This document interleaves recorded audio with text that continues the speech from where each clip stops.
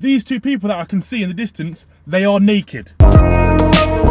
As you can tell by my face, I'm pretty gassed. And this is why. The bike that I've been waiting about 3 months to arrive has finally arrived. Look at it. She's a beauty. At the moment, it's got these thin road tyres on for a bit more speed when I'm on the tarmac. But it actually came with these bad boys. They're like thicker off-road and on-road tyres. I'll probably have these on most of the time. I'm just an extra and I wanted the extra wheels for different weather conditions, like I'm a pro cyclist already or something. I don't know where the obsession with cycling came from. I think it was because I was locked in during lockdown at the beginning. I just wanted to get in something. So I thought a bike would be perfect. And then, well, it took 3 months for the bike to come. So then in that 3 months, I was just doing loads of research and became obsessed with it. So yeah, now I'm going to take part in the Tour de France 2021.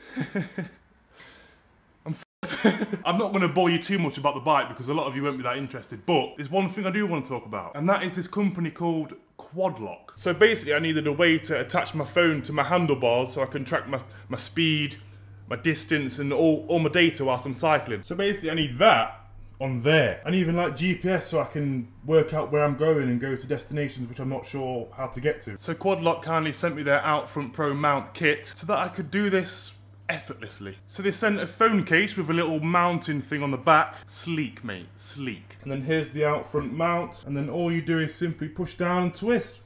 Bam! We're in. Look at that! Woo! I don't think there's a better looking mount out there. This is just beautiful. And there we go, I'm all set. Ready for action. No, but in all seriousness, I'm buzzing with the item. I took it out the other day on like an off-road session. Was going down this mad, bumpy off-road hill to the point where my arms were like snapping because of vibration, and the mount was just bam, bam, bam, bam, bam, dealt with it easily. It was sick. Oh yeah, and to take it off, it's even easier. You just push down slightly on that little thing and twist. Push down, twist, gone.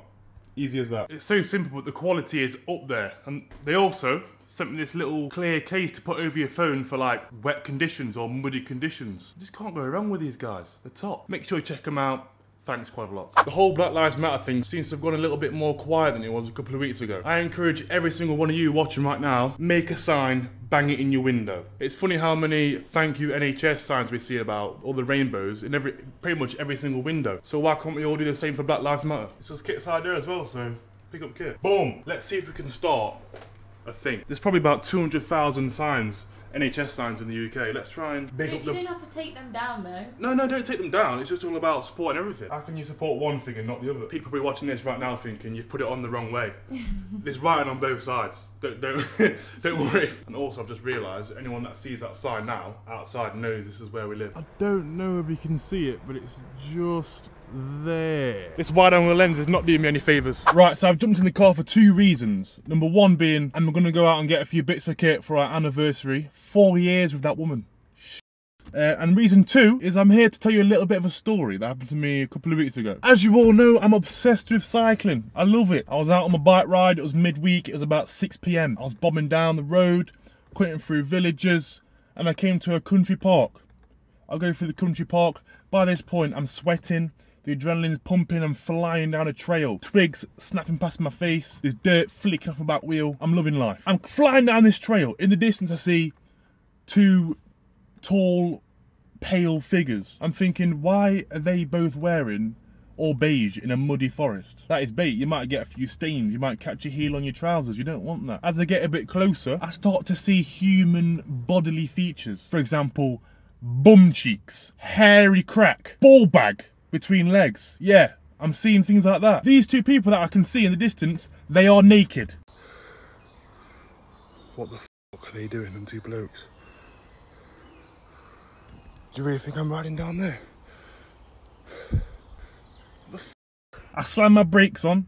I'm thinking, whoa, what's going off here then? Why are these 2 blokes walking around naked? Genitalia flopping around. That is wrong. There's kids in this park. There's families. There's old people. What the f? That is some mad, disgusting shit. You should not be doing that. And I do get there's people out there that are called, is it naturists, where they're just free and they're just, you know, barefoot.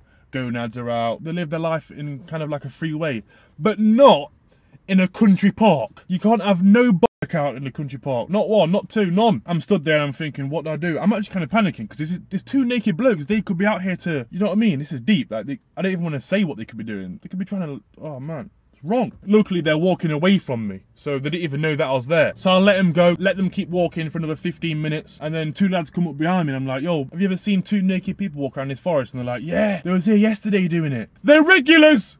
They do it on a reg!